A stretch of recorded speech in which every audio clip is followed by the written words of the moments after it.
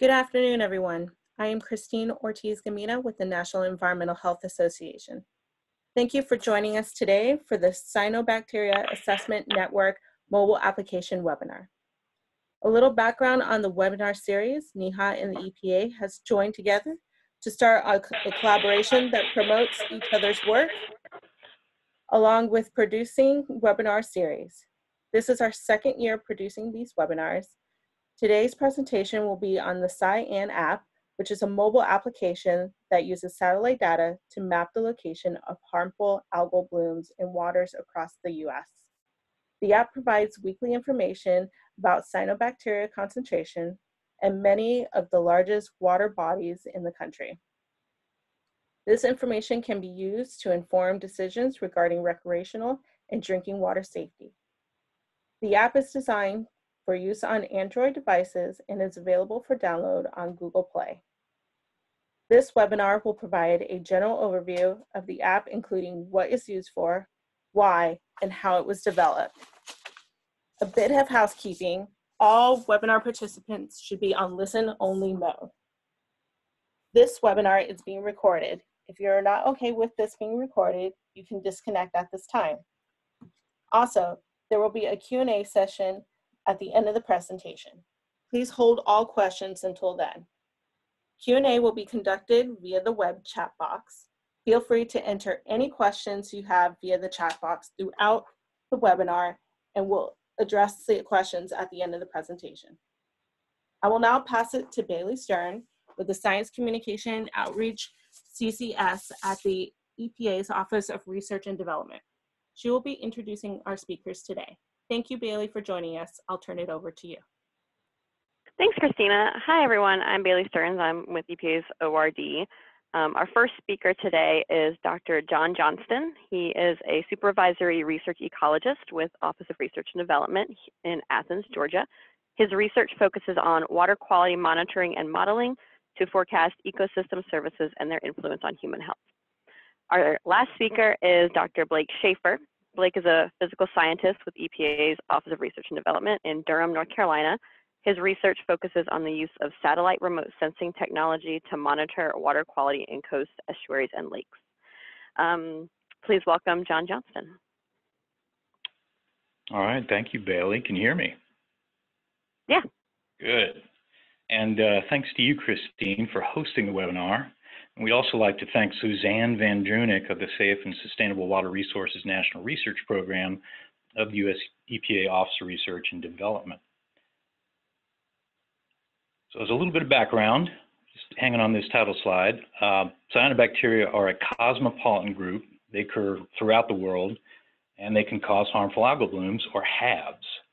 HABs are considered a decrease in the health status of an aquatic ecosystem, whether related to blooms that are unsightly, noxious, odorous, or include the release of toxins that can affect human health, pets, livestock, and wildlife.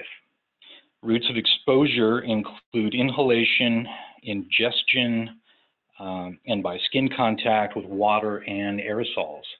HABs have the potential to cause adverse health, ecosystem, and economic impacts. Next slide. And I'd like to make the distinction here between the multi-agency CyAN project that involves NOAA, NASA, USGS, and the EPA, and the mobile application called CyAN itself. The goal of the CyAN mobile app is to deliver near real-time satellite data on bloom status for freshwater lakes and reservoirs to the public. And this is making satellite information accessible, easy to use, requiring no technical expertise. And although the Android platform was targeted initially for this development, we do plan to have we call it a responsive web app that would be cross-platform as the next version of this tool within a year. And so this will work across various devices in the office or in the field via web browsers. So going back to the figure, the CyAN project partners are depicted here, beginning in the bottom right with NOAA, who have primary responsibility for imagery classification, They develop the algorithms to detect and forecast HABs. They also have primary responsibility for marine systems and the Great Lakes. Moving counterclockwise, NASA next has primary responsibility for satellite data processing. This includes evaluation, validation, and quality control of the data. They provide the U.S. cyanobacterial satellite product for CyAN. The USGS, then moving a little further to that top left, has primary responsibility for field freshwater HAB monitoring. So they have the ecological expertise and field personnel. They're also taking the lead on Landsat satellite management and hosting a surface water temperature product in the future. And last but not least, the EPA. So Blake and I and the others on the CyAN team within the EPA, the agency, as well as ORD, we have primary responsibility for the CyAN mobile app. So we are developing, testing, and releasing it. And so the Office of Research and Development, look again, who we work for, works with the Office of Water. So that's our primary client office within the agency, but also the regions and states that are the primary users, appliers. They're the folks in the field that need this information and this early warning system. And so the EPA regions, 10 of them, in working with the states are a big part of how we've rolled this out and communicate with the states. Next slide. So the platform we're using for the data is the Sentinel-3 Ocean Satellite and Land Color Instrument, and we call it OLCI for short. This animation is from the European Space Agency, also called ESA, on the satellite in orbit. So the image in the lower right is an example of what a single day looks like across the US, and is why we say an image takes several days of passes. So every 2 to 3 days is a satellite pass, and so within a week you get a complete picture, hopefully. And that is provided there are no cloud cover or data quality issues. So that complete scene for the lower 48 would be possible with multiple passes. And keep in mind, these are surface water measurements, so they're limited to the top few meters, maybe 1, 2 meters at the most of the water column. And that, of course, depends on water clarity, the presence of solids that interfere with light penetration. In bloom waters, especially really active ones, the measurements might even be a ½ meter or within centimeters of the surface. The spatial resolution, I guess the better way of describing that is the extent of each of the cells is 300 meters, which is 3 football or soccer fields for context. And this poses a limitation for detecting blooms in smaller water bodies. And we'll say more about that on later slides. And we'd like to convey our appreciation to ESA and UMetStat for the use of the satellite platform for CyAN. Next slide, please. So as with any research and development effort, there are known issues and limitations of the product, and we want to state those up front. So beginning with that image in the top right with the white bounding box, that's what we call a mixed pixel. And that mixed pixel includes land and water and will therefore have errors due to the different optical properties of those surfaces. So for this reason, the methodology is more robust and so more reliable in water bodies that are larger and have 3 300-meter cells in both the north-south and east-west direction, so for a total of 9 cells. And that way, land effects would be avoided, and the interior value might be the one that you'd have the highest confidence in. In the lower left, there are also issues when lake and reservoir boundaries change, and we assume a constant boundary in the year. So droughts, floods, extreme events pose a challenge for us in that, so in this case, a winter drawdown of a reservoir resulted in a substantial increase in land area, looking almost like exposed beaches on the top right and in the center there. So those light brown areas are then exposed, which affects how we're treating the data because now we've introduced more land area. Ice and snow, so that's the bottom right image, also have different optical properties. Therefore, data processing does now include, and has for a while, QA flags for these known issues related to mixed pixels and snow and ice. And so just wanting to be clear, the data and images provided through CyAN and the mobile app should be considered provisional because there may be errors. In situ measurements, and we'll show you some of that validation data in a bit, that were collected in the field are advised to confirm the presence of a bloom identified in the app. Also, data provided by the CyAN mobile app include smaller water bodies, and these, of course, are greater in number than the larger lakes and reservoirs, but these require more validation and interpretation due to these known issues. So next slide. Validation is an important step, and so we've tried to anticipate some of the questions that we get most frequently as we've given this webinar, and this is one of them. So how has it been validated? Both the CyAN chlorophyll and cyanobacteria results were compared with grab samples taken in the field. Although many of the samples in the USGS field database were collected in Minnesota and Florida, as you can see these denser blue areas on the map, and this is approximately 4,500 bottle samples. These were compared with matched time series data from 2002 to 2012 across 26 states. So the algorithm performed well, especially in the range of 10 to 100 micrograms per liter. And this work described on this slide is in preparation for publication. Next slide. And the cyanobacterial abundance was also compared to field data to evaluate its performance in the methodology. And there is, as you can see, strong agreement across several orders of magnitude, and this is cells per milliliter. So this work as well has been published, and there are two papers on the left. And the take-home message here is that the satellite results match field observations quite well. Next slide. So this is a question we receive regularly, and now with over 1,000 downloads from the Google Play Store, more and more people are interested in checking the water bodies near them for potentially hazardous blooms, whether it's jogging, unsightly views, odors, as we mentioned before, worried about their pets. There are issues this summer in the newspaper with poisoning of dogs that happened in the Southeast. More and more people are using it, and so it's something that isn't just limited potentially in use to the major water bodies shown here, although that is where we've done the majority of the work in these initial publications. So these are the location of the 2,300 and so, maybe 2,400 major water bodies across the continental U.S. that are resolvable due to their large spatial extent. So we have greater confidence in the results related to these water bodies for the limitations mentioned earlier.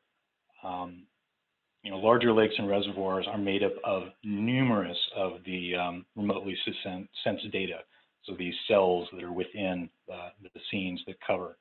And as I said before, this isn't to say CyAN is unable to provide bloom information on smaller lakes and even larger ponds. However, they are subject to error and should be verified. This grid, the white hatching in this image over the US, indicates various tiles of satellite data that are processed for CyAN.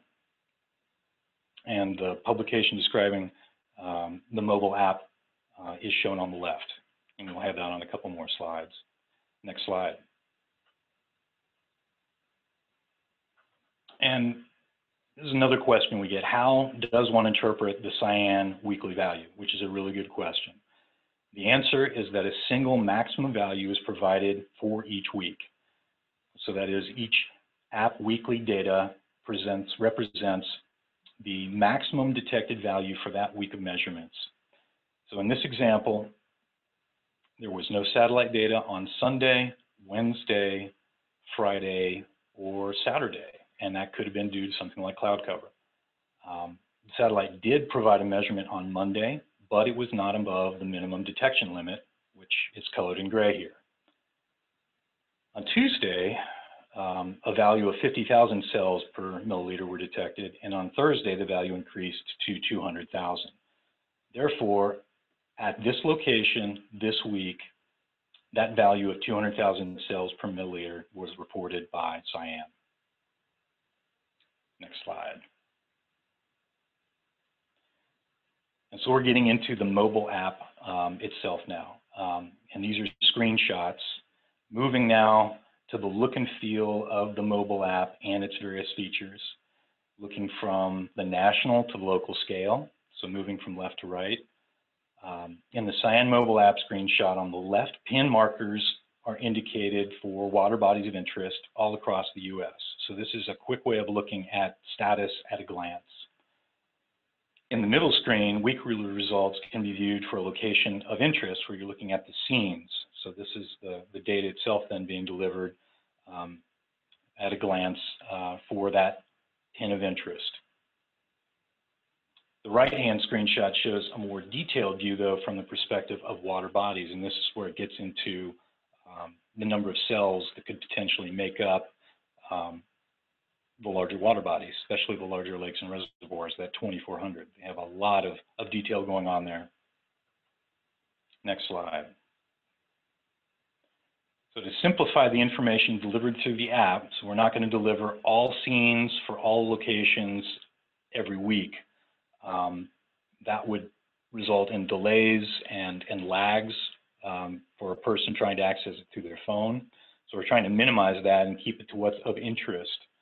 So CyAN only reports when a cyano bloom is detected. So that minimum detection limit is around 10,000 cells per mil. That may have changed as that was being looked at, and Blake can say more about that if that has changed slightly, but that's near the lower end. And there are 3 types of detections in the data. 1, cyanobacteria were detected. 2, there was water, but there was no detection of cyanobacteria. And 3 is no data. So either clouds again, a quality flag was thrown, such as a mixed pixel or ice, or no image was possible for that location for another reason.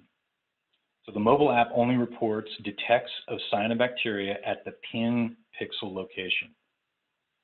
Demonstration of this where the location of the pin has no detection for the first 2 weeks, but there was detection on July 6th, 29th, and the June 1st weekly images. So these are the images the app pulls for display to the device that you're working from. Next slide.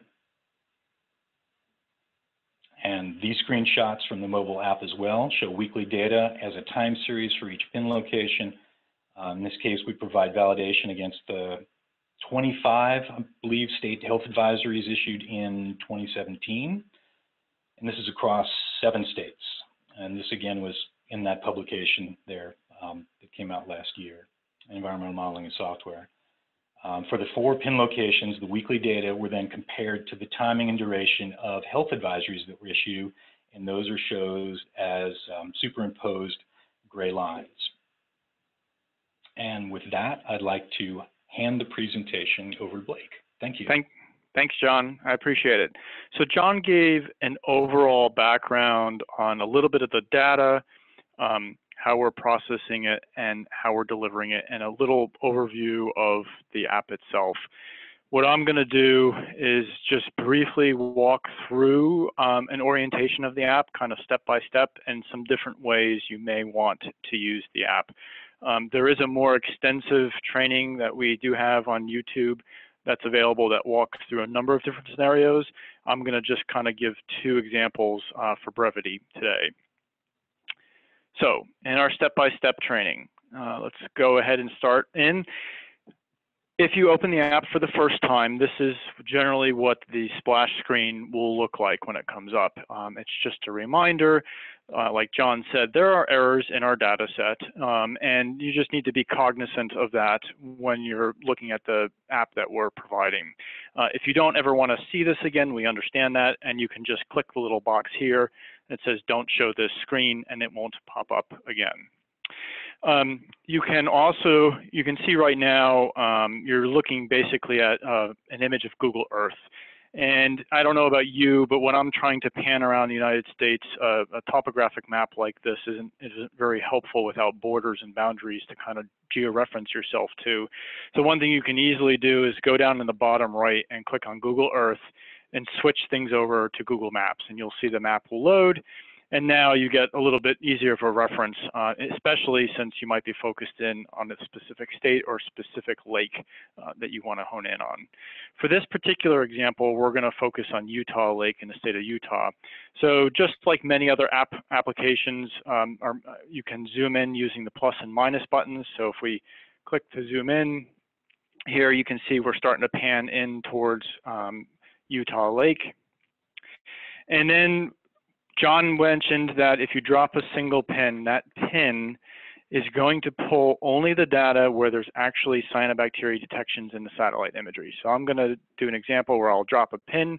You'll see the loading sign pop up, and then it's going to report the most recent cell count based on that sequence John provided a few slides back. And in this particular example, the slides are getting a little older here. You can see that the most recent hit was from June 15th, 2019.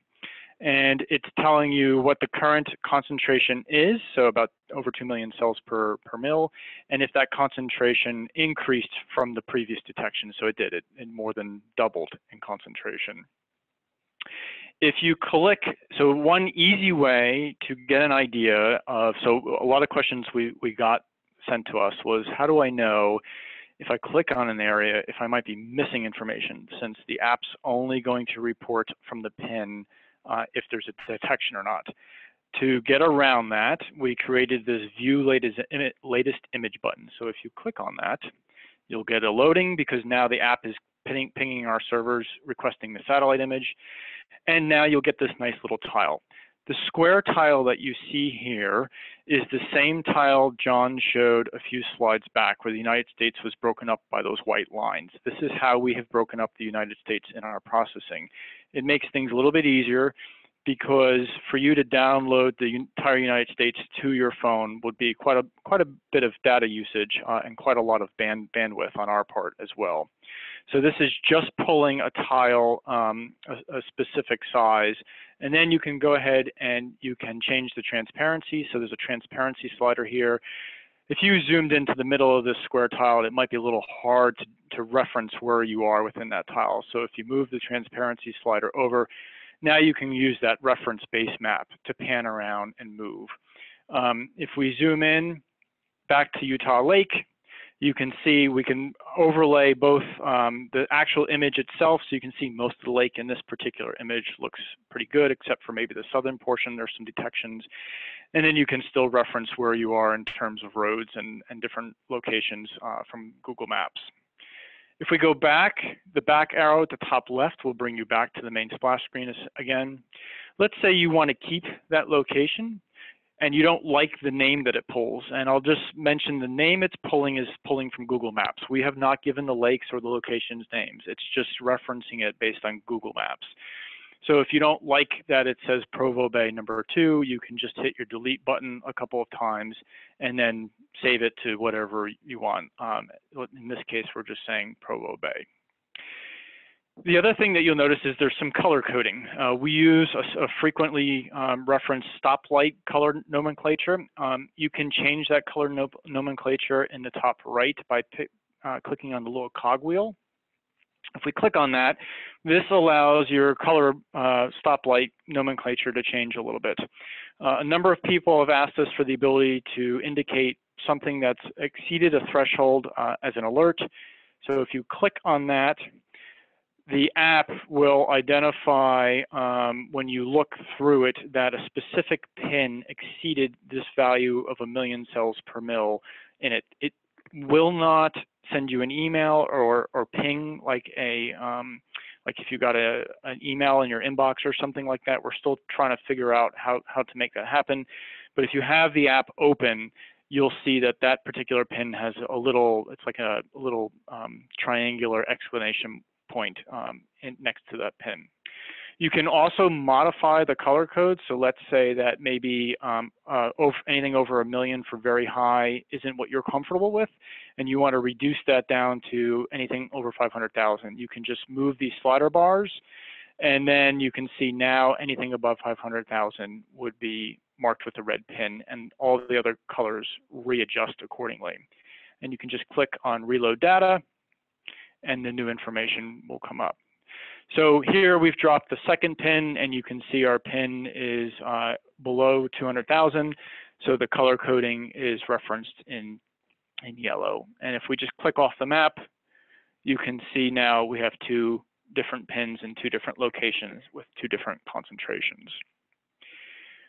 You can see a list of these if you select the My Locations tab. And so here you can see our 2 points. You can see Provo Bay has been renamed the way we renamed it.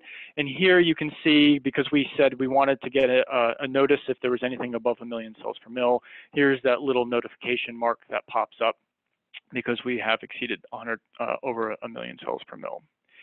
If I select this Goshen Valley again, this brings us back to the map, but now you see on the bottom a slider bar of all the satellite images. And what that's doing is, remember when John said that pin is searching for any image that has a hit of cyanobacteria at that specific pixel where that pin is placed.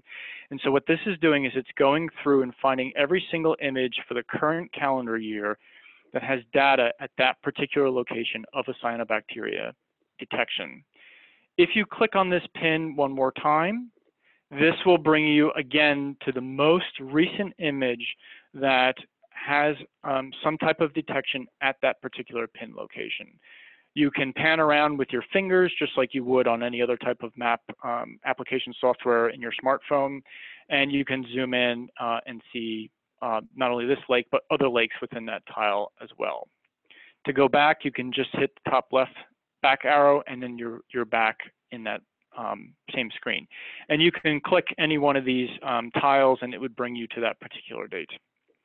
If you want to see something like a time series that John had mentioned a little bit earlier, you can click on the top right. There is a chart option.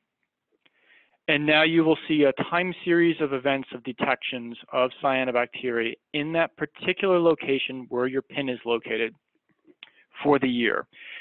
We've done some beta testing with a number of different groups, and initially we were hosting multiple years worth of data, and overwhelmingly the response we got was people requesting that we only keep the current calendar year because that's what most people were focused on. So right now the app has data for all of 2019, and in 2020 we will probably remove the 2019 data and we will start uploading it with 2020 data. All right. The other option is, you'll see in the center here is an imagery tab. If we click on that, again, this brings up images for any point that has a hit at that particular pin at this Goshen Valley location that we've selected. If you wanted to, you could select a date range. If you want to narrow things down, say specifically to a date in February, you could modify that date, click OK, and then it's going to find, you can click on that location and it will pull up that particular date. So that's how you can bounce between dates as well.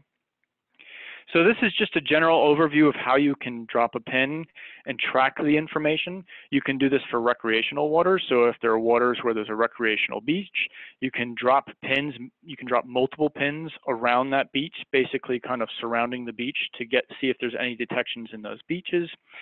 You may be able to do this for drinking water intakes as well. And you may be able to do it if you have sampling locations where you can drop pins at your sampling locations. There is an option you can directly input GPS coordinates into the app, which I'm not going to get in today, but that's another option in the app that you can explore as well. And then finally, I'll just end the overview with a really kind of neat functionality that I don't really think you can get anywhere else. Our goal here was to develop a software tool that could be easily put in the hands of people to empower them with information. And our target audience, we knew, doesn't have a specialized expertise in satellite remote sensing. Like John said, you don't need that specialized skill set to actually go and dig for the data, and then you need specialized software to open the information. So this is really putting the power of information in your hands. And what's unique here is if you have multiple pins dropped, and here I strategically dropped pins up and down the East Coast and in the Great Lakes. And what I've done here is I've selected a pin location in each one of those square tiles that John showed in the map earlier. So if you remember, like Florida had a square around it, and that was one tile that we had created. And there was another tile that covered most of Georgia and South Carolina moving up the East Coast. So this is how I use the app quite a bit on a weekly basis. If you want to get an overview of how things are changing, usually the app's updated on a Tuesday or Wednesday. And so for this week, this Tuesday and Wednesday, the app's been updated. And what you're looking at is all the imagery that was collected last week. So there is a 1-week lag period because we have to wait for all the data to be collected so we can compile it and push it out to you. What you can now do is you can click on, let's say, this pin in Miami, and then select View Latest Image. So now I'm looking essentially at the entire state of Florida, and you can pan and zoom around the state, and you can see where there may be problems and where you may want to focus resource efforts, or where areas may be okay, and you don't need to worry about them right away. You can then go back to the main splash page, and we can click now in South Carolina and click View Latest Image, and now we've moved up the East Coast. Now we're looking at a tile, apologies, that wasn't South Carolina, this was the North Carolina example, but now you can see we're seeing a large chunk of Ohio, Virginia, and North Carolina, and parts of Tennessee and Kentucky in this scene. And again, you can pan around and zoom to see what detections are there. You can back out, and you can move again up the East Coast, View Latest Image, and now you're seeing a lot of the Chesapeake Bay, the coastal area of North Carolina, New Jersey, Delaware, and again, you can move up, further up into Elba's Point, select View Latest Image, and now you're seeing all of the New England area. And just to kind of finish things out, moving towards the Great Lakes, now you can see basically the entire Great Lakes. So you can see how this can become a very powerful tool. Within a matter of minutes, we've just panned up the entire East Coast and into the Great Lakes of the most recent images, at least when we took these particular screenshots, to give you an idea where there may be issues and where there may be efforts that need to be put forward. And with that, I will stop there, and I think John and I are ready to take any questions. Thank you so much, John and Blake, for this really interesting presentation. If you would like to ask a question, please use the Q&A box. Right now I have, besides scrolling around the View Latest Image, is there a way in the app to see all the locations where there is data and detections?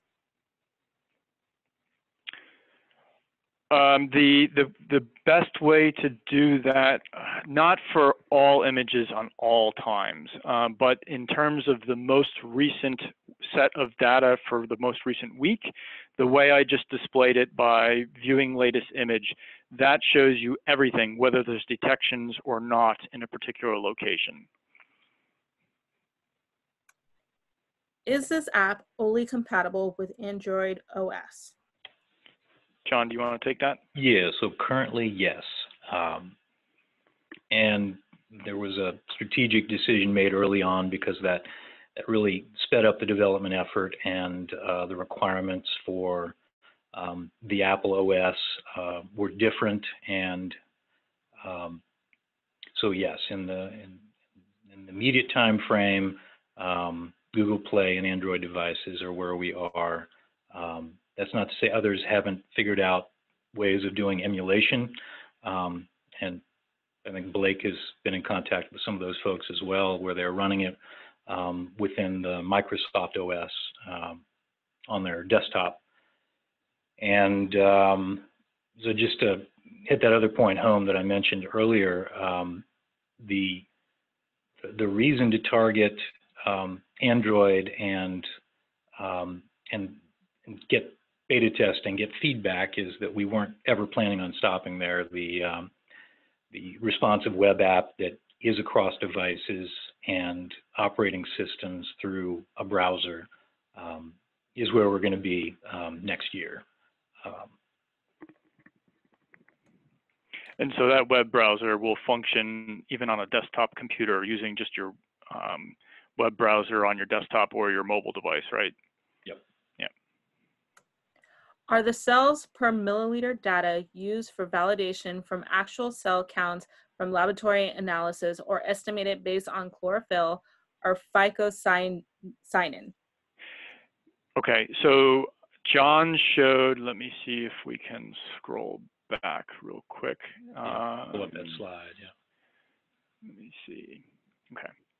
This slide here is against chlorophyll A lab measurements using a bench fluorometer that we got from the water quality portal and a number of other publicly available sources. So a lot of people probably on the line have contributed to the water quality portal, and that's where this particular data set came from, looking at chlorophyll A in the lab. The next slide, I believe, yes. This slide here, when we're looking in the cells per mil, that is that's comparing against someone going in a boat, taking a grab sample, settling the cells, and doing a microscopic count. So yes, it's both. We've done it against the chlorophyll A fluorometric method in the laboratory, and we've done it against the laboratory analysis cell count methodology under a microscope. Does wave height and frequency affect the data? It can cause glint artifacts. So if you've ever been flying over a plane looking down at a body of water and you have that reflection of light back in your eye, it can cause some glint issues. And that's one of the quality of flags that we're working on trying to apply. In some of our earlier images, the way you know you have that issue is, and I don't know that we see it so much in our most recent version of the data, but our initial version of the data, instead of having some smooth bloom that's kind of coherent and you can see swirls of the, the colors and everything, it looked very pixelated, and that was an artifact of glint, probably from wave action and also sun angle from the viewing angle of the instrument. How are cyanoblooms distinguished from other types of phytoplankton blooms? So very generally, in some of the papers that we have referenced, specifically the one that's on the screen, the Lunetta et al. Paper, describes this methodology in a little bit more detail for those who want a better technical reference. But very generally, what's happening is we're looking at the fluorescence of the chlorophyll signature in the green and reds parts of the spectrum, and then we're seeing the phycocyanin pigment when it's also in the water kind of suppresses that signature, and we're looking at the difference in the overall signature and how it's modified based on the presence of phycocyanin. So again, if you want more details, I would suggest looking at the Lunetta paper. And I should mention, I believe all the papers that we reference, we've paid for open access rights, so there should be no need to pay for the literature to see the information. You should be able to access it for free. What is the smallest size in acres of a lake that would appear on the app? That's a hard question because lakes aren't perfectly circular or square. And so I would say roughly, if your lake is about 3 football fields across, you're probably going to get some type of information passed through in the app. The best way to check is to open up the app, find your lake of interest, and see if there is data being passed through with the 2019 data. But basically, the guidance, the easiest guidance to give is just if you're about 3 football fields across, you might have a good chance of getting some data. Yeah, and I'll add that in testing the app for water bodies that I was familiar with, the one that's in our neighborhood, that's a 6 or 7 acre lake, is long and narrow, and that obviously doesn't show up. But north of town, Athens, there's a lake with a nature center, and it's somewhere in the order of 50 to 100 acres. And again, it's not a wide reservoir. It is an impoundment, but it's not one you'd think of as being large and used for a lot of fishing and boating. But it does have enough extent in both dimensions that there are cells that, not the entire extent of the lake, but there were a handful that showed up and had data for cyanoblooms. Is the app limited to CONUS locations? If so, are there any plans to expand worldwide? I think we like that question. It would be great to expand worldwide. The reality is it's very expensive what we're doing for the entire United States operationally as it is. I do think there are, John, correct me if I'm wrong, there's some parts of the southern extent along the Canadian border that are included, correct? Correct, yeah. We have included Alaska, not in the app, but in our initial processing, kind of behind the scenes. But that hasn't been pushed to the app, and that was done at the request of Region 10 in Alaska. There's been a lot of discussions about going to an international model, but that would be a much larger, extensive effort that would require a lot more manpower and a lot more people involved that at the moment the project is not scaled for. Can you please talk more about how people are using the app in the field and how the app fits into a more holistic monitoring and response program that includes ground truthing? I know that there's been a couple of news articles where people have used the app to identify where there might be potentially blooms, and then they've gone out and either verified there have been balloons or made a call to whatever the local agency is that's responsible for that particular water body for additional testing. I know there was a newspaper article, I believe there was a tribe in New York that used the app, and there was a health advisory issued after there was a confirmation of the bloom.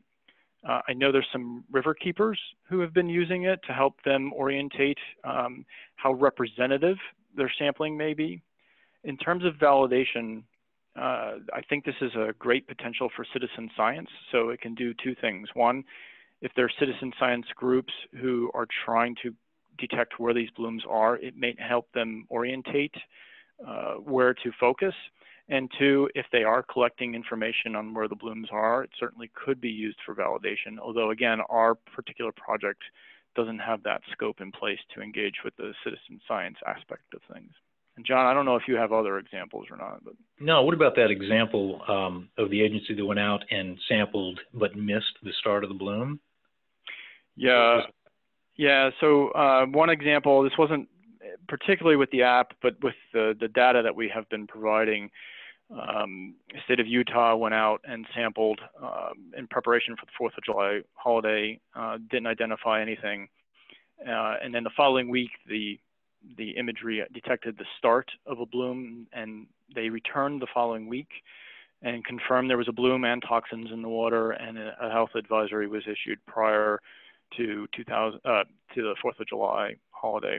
I know there are a few other states who've been using the imagery to help guide where health advisories may occur, again, all with confirmations of field support as well. You stated that you will likely delete the information from previous years. Could you consider maintaining a rolling 12-month and or historic period year record? Yep, that's definitely something the team has debated, whether it should be a rolling 12 months or just so it's clear, we're not deleting all the archives of the data. We're just removing the data from the app, because the more data that's on the app, the longer it will take for the app to respond. But certainly a rolling year is something we've certainly discussed. I don't know if there's anything else you want to add to that, John, or not. But no, I think as we try to support more of those longer term, the folks that are out in the field, then maybe even have their own data set they'd like to compare. They'd like to have that longer historical record that we might be able to supply.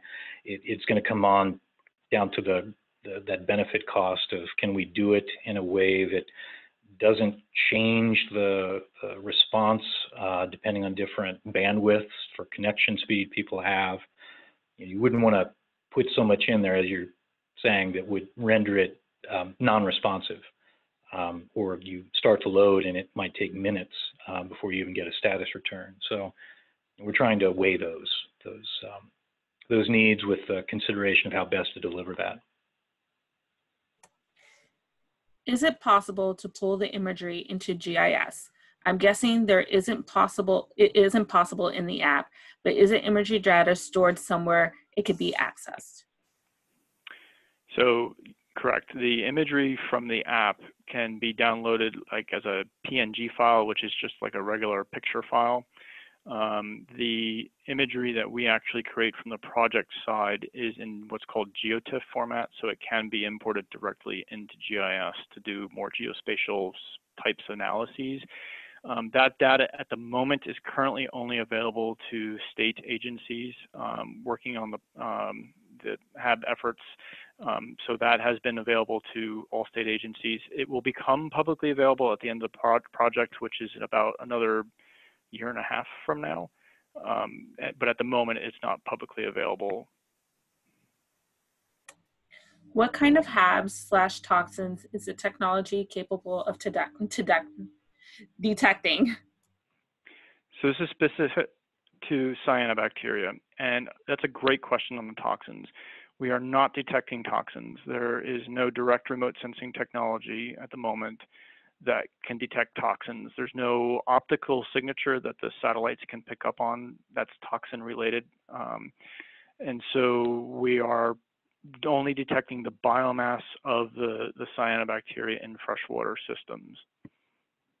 I should mention that we have, with working with some states out on the coasts, we have shown that we can detect cyanobacteria also in brackish systems. So, you know, in estuarine areas where there's a lot of mixing and freshwater input, those cyanobacteria blooms that do occur in those locations, it seems to be working there as well, but we haven't done a lot of work verifying that in estuaries yet. When will we be able to access the data on our PCs? John?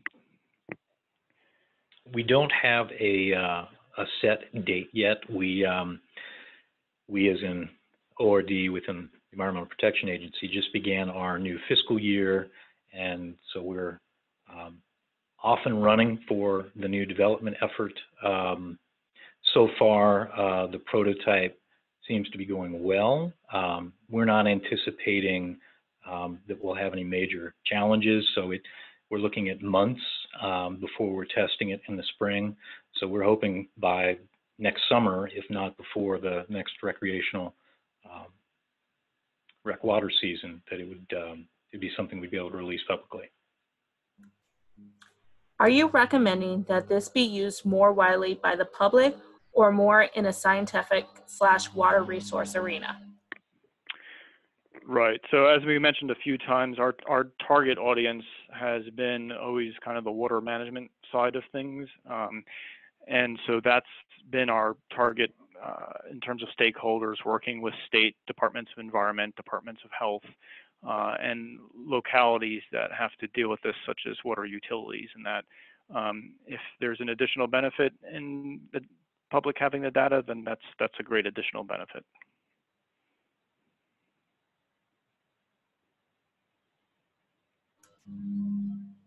Are there any more questions? There is a chat box if you would like to ask a question. We have about 10 more minutes left.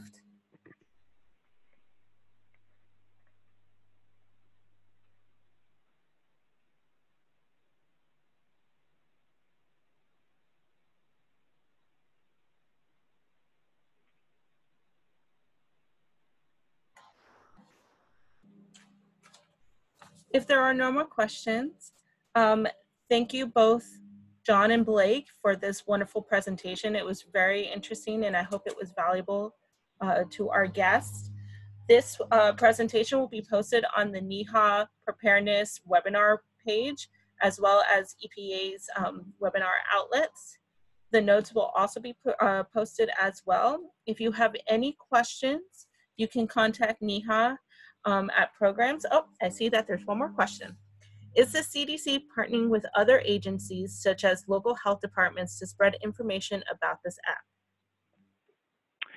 We've chatted with the CDC quite a number of times. They are aware of it, and I don't know what in particular they might be doing in relationship to the app, but we are all talking to each other, and I suspect the CDC, when the conversation comes up as needed, is probably providing that information to them. Yes, I would think so. And we have another one. When looking at long, narrow reservoirs that have data, are there any constraints on the cell count? I'm not sure I understand what they mean by constraints on the cell counts. If it's a real long, narrow reservoir and there's only maybe 1 pixel in the center, and then it's surrounded by land on both sides, that's a case where, like John mentioned, you may want to take a little bit more caution because there could be a higher likelihood of errors. One of the examples would be if you have any type of drawdown, you're going to have exposure of the sediment very quickly in that system. Now, we have tried implementing a quality flag that hopefully will address that, but we don't know if that quality flag will pick up every single scenario in every instance across the US. So yeah, a little caution should be used if you're looking at a single pixel in a location and there's no other surrounding pixels that can kind of help group confirm that there may be a decent detection going on. So just exercise a little bit more caution in some of those more narrow systems, yes.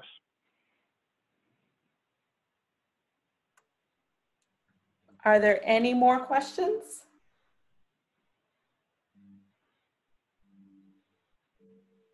Okay, I will close out the webinar for today. Thank you, EPA, and thank you, John, Blake, and Bailey. Again, this was a wonderful presentation, and the presentation, along with the notes, will be posted within a couple of weeks. Thank you, Christine. Thanks so much. Thank you, Christine. Thank you.